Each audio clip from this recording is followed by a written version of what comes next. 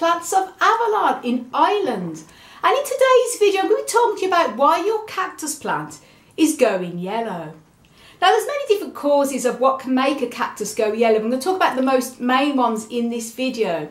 Now the first one will be not enough nutrients, and if you've got a cactus plant and it's been in the same soil for a number of years, the soil can get exhausted, and it's good to repot your cactus plants at least every 2 to 3 years, even if they don't need to be.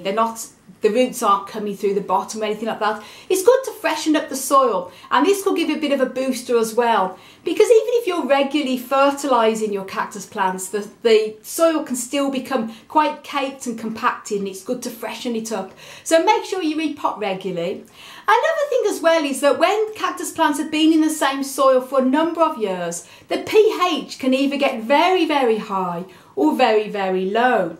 And most cactus plants prefer to have a little bit more of an acidic type of soil, and that's why rainwater is always best for watering cactus plants. If you're using tap water, and it's pretty neutral, that's not a problem, but if you're using tap water that's very high in lime and a very high pH, some cactus plants don't like this, and very, very hard water can cause very high alkaline soil as well. And this can also cause your cactus plants to go a bit yellow over time. So rainwater is always best if you can get it, and also freshen up the soil regularly, repotting at least 2 to 3 years.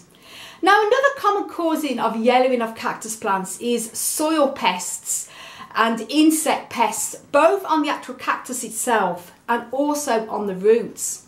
Now root mealybugs will be the most common one. They suck the life out of the roots, and while they may not kill the roots, the plant may still be able to take up water, so it's on the outside it's looking quite plump.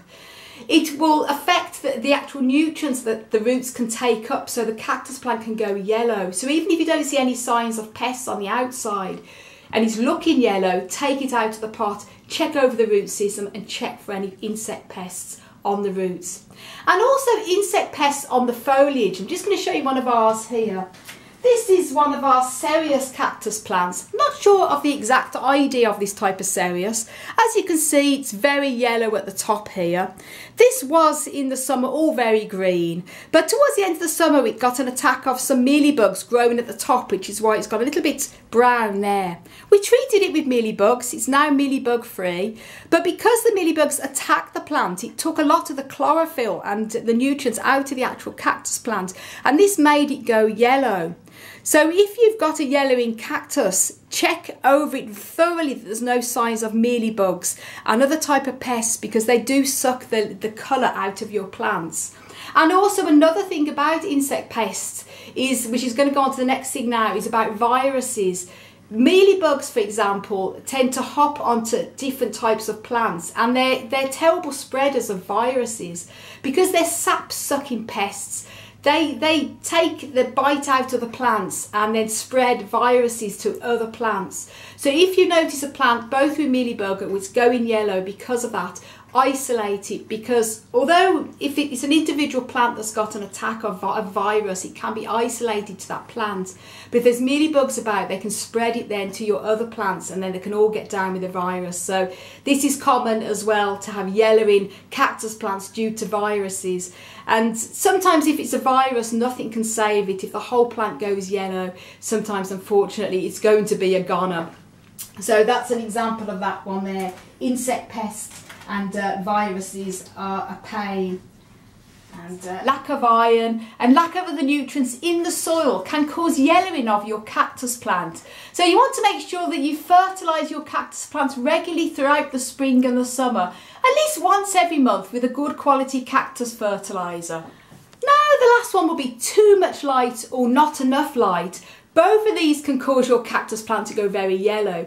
If you have a cactus plant on a very, very sunny window, you live in a very sunny climate, and the glass can magnify the sun, 10 times, even 50 times brighter than what it would be out in its natural habitats.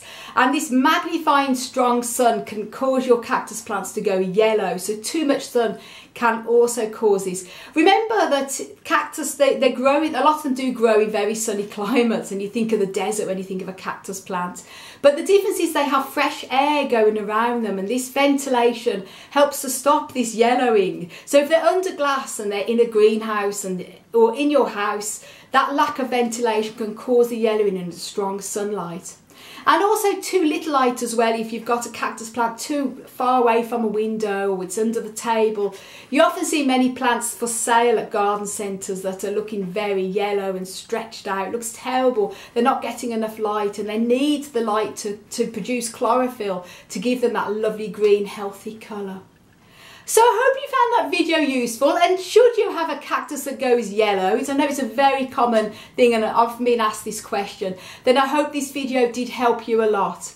And before I end this video, I just want to give a very special thank you and a thumbs up to my wonderful fiance Hans, who has been behind the camera filming me today. So do go over to Hans's channel and do subscribe to him, Plant Daddy, links up above, and give him a big thumbs up as well. And also don't forget to subscribe to me too.